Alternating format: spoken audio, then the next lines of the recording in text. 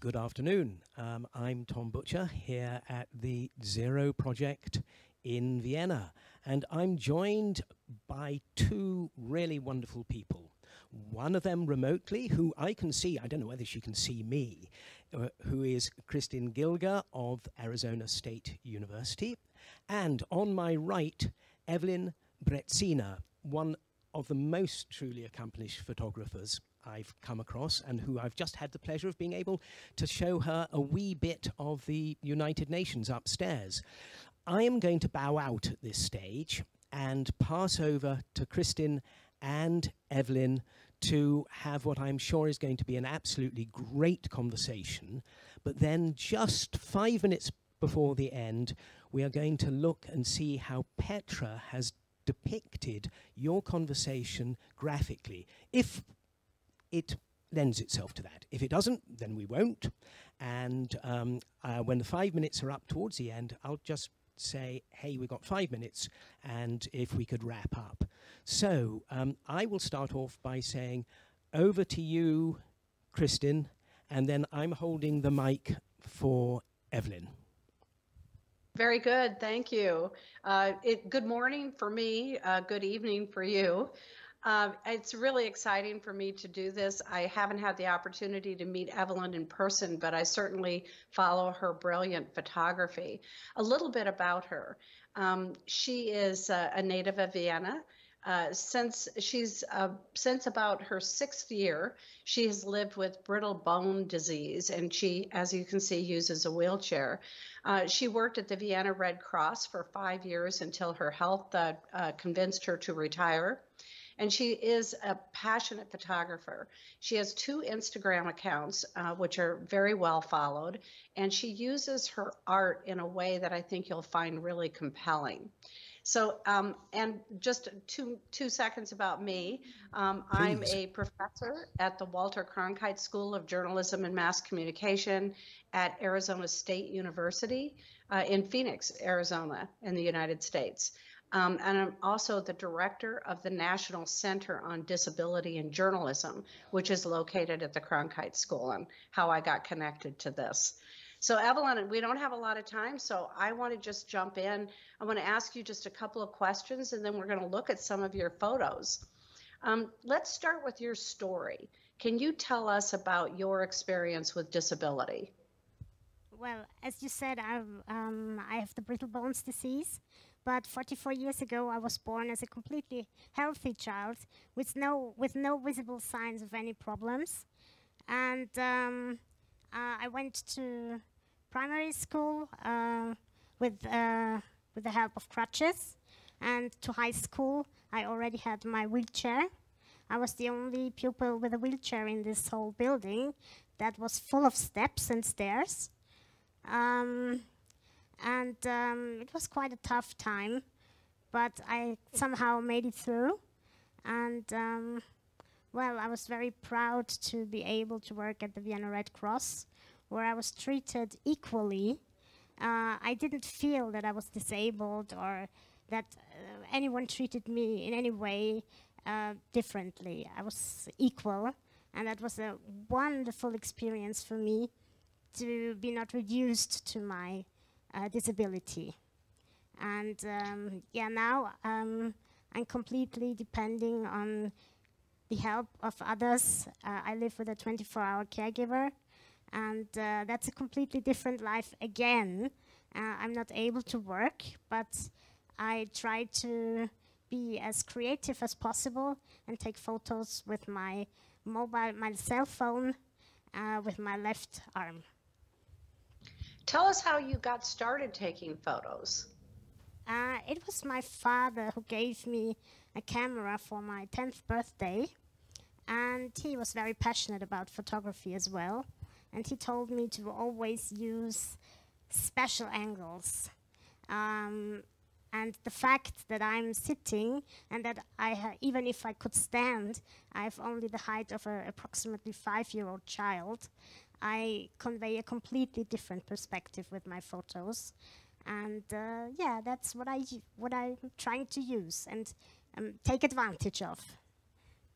Let's take a look at a few of your photos. I had a hard time picking some to share because they're all so powerful. And we'll just, if we could bring those up, and you could just tell us a little bit about each of the photos that we're going to take a look at. And we do have caption material, so you can read a good description of the photos as well.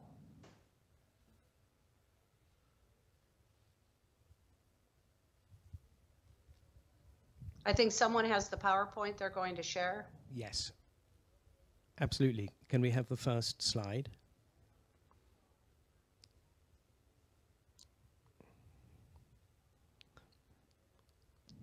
Won't be a moment, Kristin. We're just...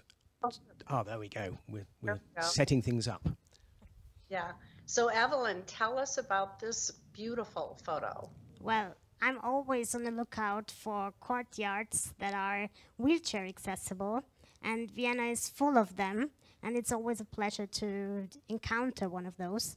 And this photo I took, as one can see, in autumn, and I just love the contrast of the white building and the blue sky with the reflecting blue in the windows and the autumnal leaves. And you're shooting straight up, correct? Yes, I shot straight up.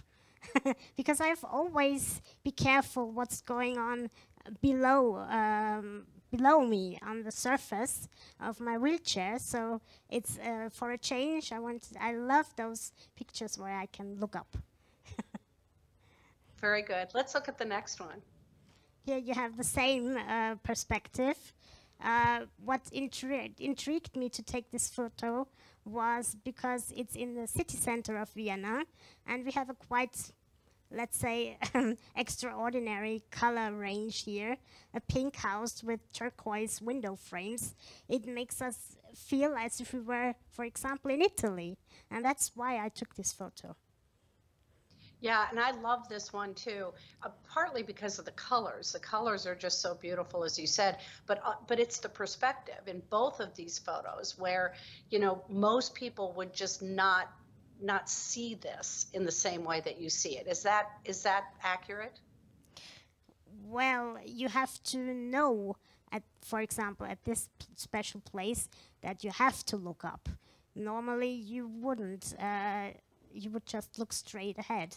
And as I came by this place a few times, I knew that I had to look up, and so I took this photo. Very good. And let's look at the next one, which is a different perspective. It's actually looking down. Yeah, this is one of my, let's say, signature photos, where I take my feet also as a photographical element into the picture. Because they are kind of floating over the surface. And here you can see this guy walking down the stairs, and the reflection of my shoes in the glass, and the matching color of my shoes and the mosaicked wall. So that's just caught my eye, and I thought I had to take this picture. And the reflection of your shoes as well. Yes. Yeah. You have 2 Instagram accounts, is that correct? Yes, that's correct. And how are they distinguished from each other? Well, the one which is called Vienna Wheelchair View is, it depicts Vienna the way I see it, how I want to present it. I give advice to tourists, to people in wheelchairs, which sites are worth seeing, which are accessible and which are not. And the other one is more my private idea of what I find beautiful. I see. And this picture would be an example of one that would be in which account? Actually, it would be for both. I don't remember. I think it's in the second, in my private one. Great. Okay. Let's look at the next one, which I think it really captures how you see detail. Yes, because my autobiography I translated in English because it's only available in German. It's called Crack Me Not and Dandelion, and I love dandelions. And here you see the sun shining on this single one that's coming out amongst those cobblestones, surrounded by those beautiful pink cherry blossoms. And I wanted to show that even though there might be ugly cobblestones, there is always beauty in between. And the next one also is about detail. Yeah, I mean, most people would say, well, that's just ugly graffiti, but it's a door next to where I live, a shutter lock, and just the red color caught my eye and made me look closer because it's at my eye level, this lock. And I thought this detail would be interesting to show, and I got quite a lot of response. What kind of response did you get to this? Well, that people tell me they wouldn't have never seen it. Yeah. And I think the next one is the same, something that other people might not see. Oh, yes, that's a leaf in autumn that's trapped between a glass and a cast iron ornament. And I wanted to show the beauty of decay. That's what came into my mind when I saw it. The pride of this single leaf that decays in solitude. And it's trapped in the Yes. window, correct? Yes. Yeah. It's so beautiful in its detail. Let's go to the next one, which I think goes back to what we were talking about earlier about perspective. Yeah, these are two caryatids which are standing on a quite high pedestal. And I took this photo, as you can see, from a very low perspective, not only because I'm sitting very low, but you can see the toes are quite huge, and the faces in the high above are quite tiny. And I thought it was funny that one of those figures is pointing directly at me with a broken index finger. That's kind of funny with my background story. And how do you find the subjects for your photos like this? Is it like you're going someplace specifically looking for, beautiful images to capture, or is it just as you're kind of living your life and you have your cell phone and you say, oh, I want a picture of that? Well, actually, if I'm going to a museum, I know that I will see beautiful motifs. But when I go out for a walk, of course, I have my cell phone always with me. And it's not that I'm looking for interesting motifs. They just come to me. I don't know why. They just come to me. Okay, and we have one more to show, and this one you'll have to explain to us what this is. It's so beautiful to look at, but I kept looking at it going, I don't know what it is. Actually, it was a bunch of roses in a vase, and from my perspective, I could only see the roses from below, and I had the vase in front of me, and I thought, well, why not take a picture of the beautiful stems with the huge thorns in matching color with the vase? And that's the perfect example of my different point of view. Yeah, and it could be a painting. It's so beautiful. I think that's our slideshow, so we can stop sharing if you want. And then, Evelyn, you tell us about your following on Instagram. How did you get started on Instagram, and what kind of following have you built up there? Well, I started about 4 years ago with a completely different approach. I always posted 3 matching photos, and I found out that it's too much. And over the years, I developed my own style, my own diversity in photography, my showing different places, and I found out that my followers, who are now about 5,500, wanted to see who is the person behind the camera. And the more I told them about me, the more I showed my life. I make reels as well, where I present places that are accessible, wheelchair accessible. Those are the most interesting ones for my followers. Why do you think that is? Well, I mean, I have followers who want to visit Vienna who are in a wheelchair and who get inspired by those pictures or reels, which places they could visit, as well as non-wheelchair drivers, I would say healthy people, who are asking me questions about can I go here or can I go there? I'm like a tourist guide sometimes. And I like it. And I also talk about accessibility problems.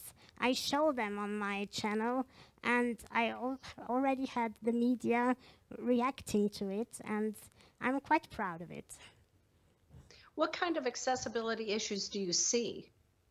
Well, for example, just recently I visited a cafe which told on its web page that it's wheelchair accessible with a mobile ramp, and that it has an accessible restroom.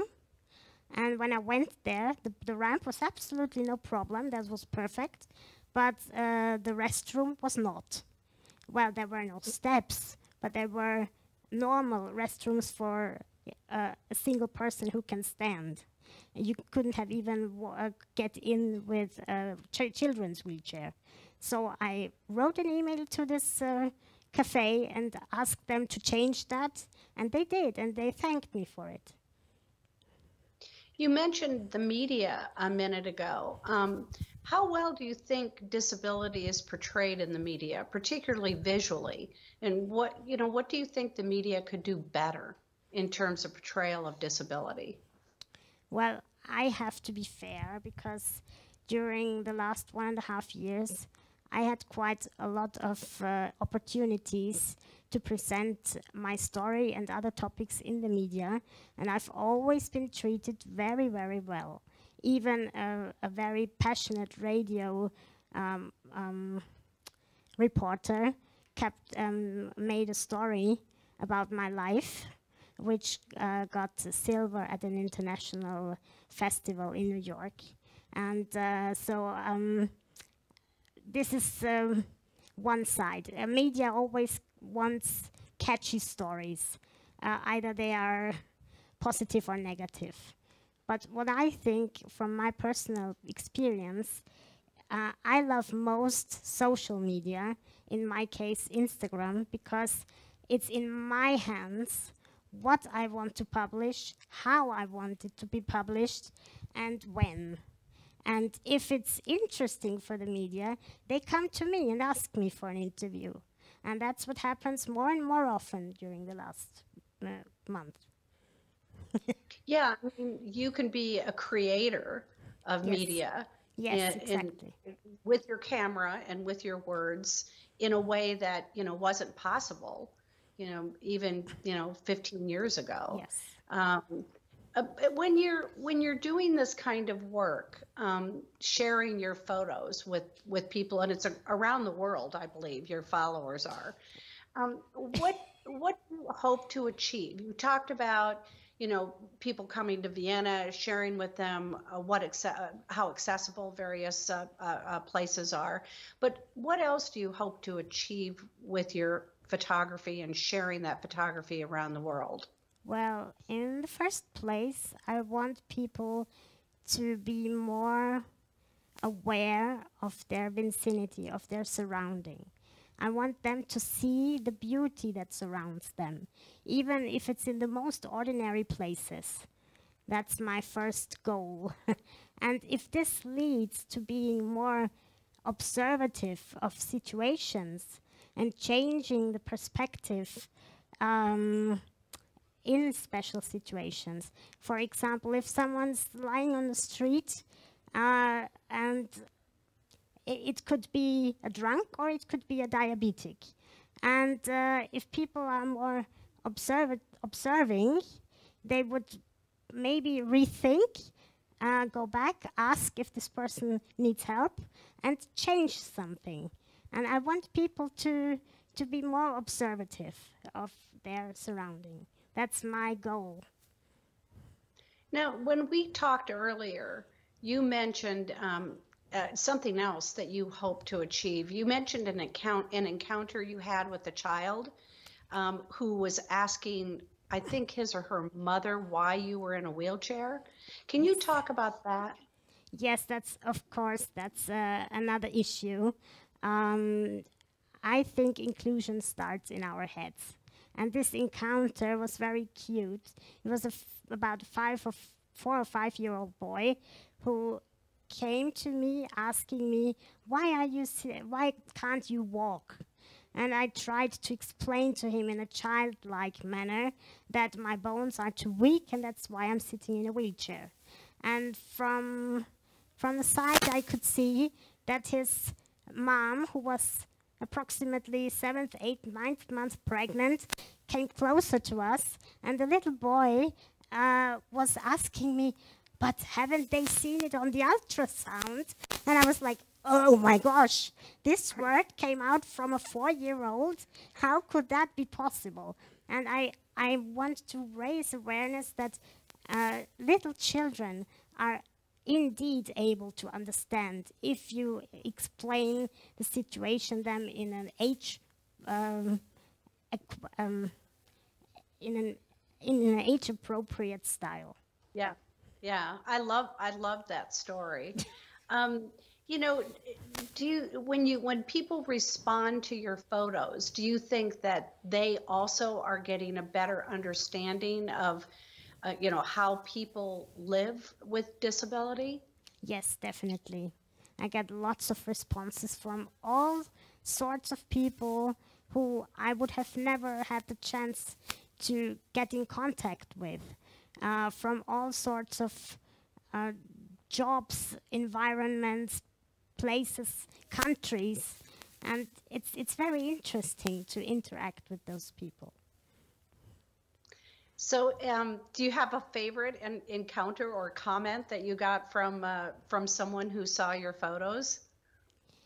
Well, it was just recently a girl from Uruguay who came across my my Instagram account because we share the same disease, the brittle bones disease. And half a year ago, I started learning Spanish, and and she couldn't speak English, so I was forced to speak Spanish with those little skills that I have achieved in the meanwhile. And she sent me 10 questions, like you did, and she wanted me to represent myself, and she asked questions in a more childlike manner, of course, or teenager manner. But it was so fantastic to interact with a young girl who could be my daughter, actually, and to talk in a language that is new for me, and to feel that we are on the same wavelength. Yeah, and from another part of the world as well. So. Yes. What advice would you have for people who with disabilities who want to embark on a creative endeavor like yours? It doesn't have to be photography, but they want to express themselves in some way. Well, don't let anybody tell you that there are obstacles or boundaries.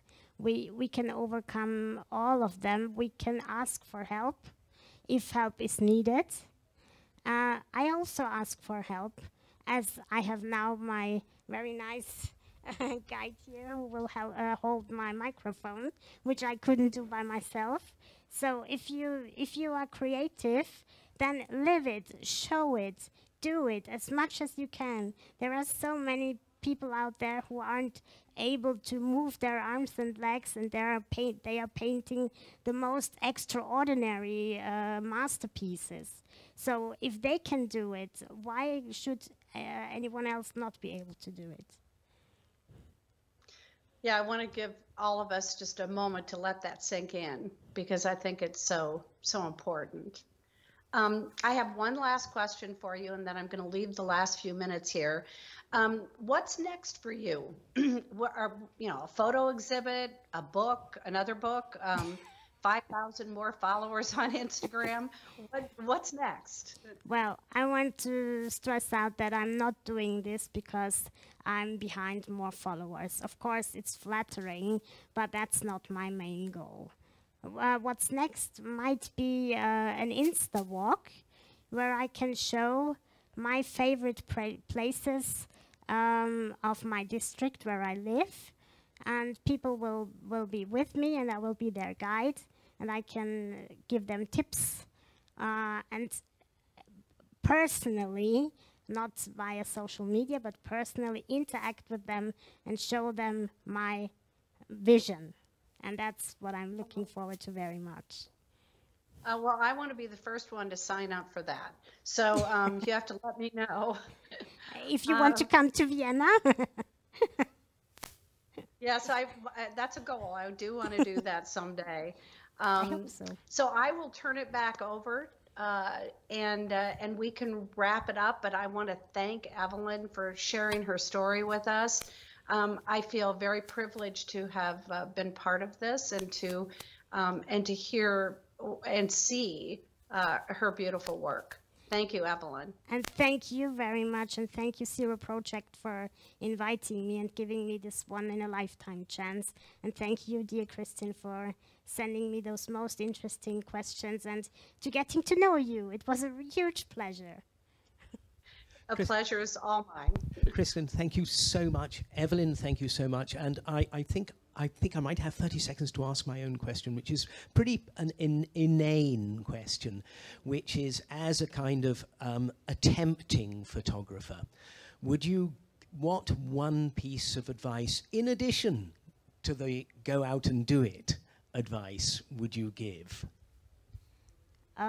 If you're insecure, take 10 pictures of one motive, and one will be perfect. Great. Well, I'll have to follow that for about the next 10 years, I think. Well, I will now hand over to Petra, and once again, I'll say thanks once again to both of you, but I'll hand over to Petra. Oh, she's got the microphone, so I'm okay there. Yeah, you can keep the mic. Well, how brilliant to have such a brilliant photographer right here in the Zero Project conference, bringing creativity to all of us and showing that creativity sometimes is a change of perspective. We saw brilliant pictures. Of course, I cannot replicate them here, but what I caught was that sometimes you need to look up, or you need to look down, or just to look at details. So that is what your art is all about. And there was this, what caught me really was, you said, media tries to catch stories. You are trying to write your own story. And with social media, you're able to do that. And I hope I found both of your Instagram accounts. One is Vienna Wheelchair View, and the other one is Evelyn Brezina, as one thing. And on the one, you're showing us accessible locations in Vienna. And I think this is also community building, because you're planning to show it and also to invite others to come and see you there. And on the other one, you said you're trying more the art part, yeah? Like the beautiful pictures that you find. And I think both goes hand in hand to show us how important art and photography being one of the art forms is so important in an inclusive environment and an inclusive world. Thank you very much for your brilliant work. It was such a pleasure to see the pictures. Thank you. Chart. Petra, thank you so much. Kristin, thank you so much. Have a good rest of day. Ours is nearly done. And thank you, Evelyn, above all. It was a huge pleasure meeting you all.